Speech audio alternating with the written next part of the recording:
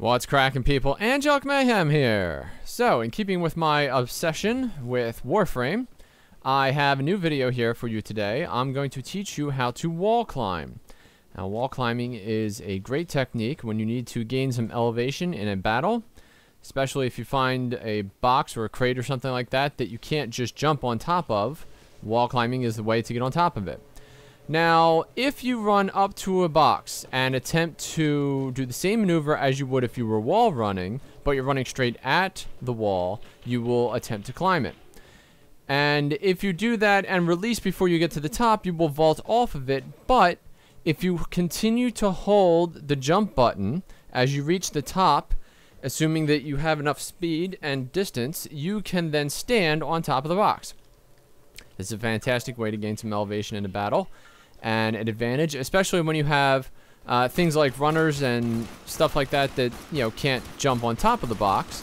You then would be able to, you know, shoot down at them and they would have no way of getting at you. So in certain battles, that gains you a huge advantage. Now, obviously, if the enemies can shoot you, that's a, you know, doesn't matter where you're standing. If you're on top of a box, that's actually a bad thing because then they can just shoot you off the top of it. So it depends on the situation. Now here I'm going to show you another example of this. On the left here, you're going to see a cliff. I'm going to jump on top of these boxes and then wall climb on top of this ledge. Now if I stay right there, nobody can get in behind me, and that's perfect cover. But I'm going to jump on top of here just to show you the view and the distance that you can cover on a board if you use this technique to gain some height advantage. So really, this is a fantastic technique. It's something that you should definitely practice a lot in order to become good at it.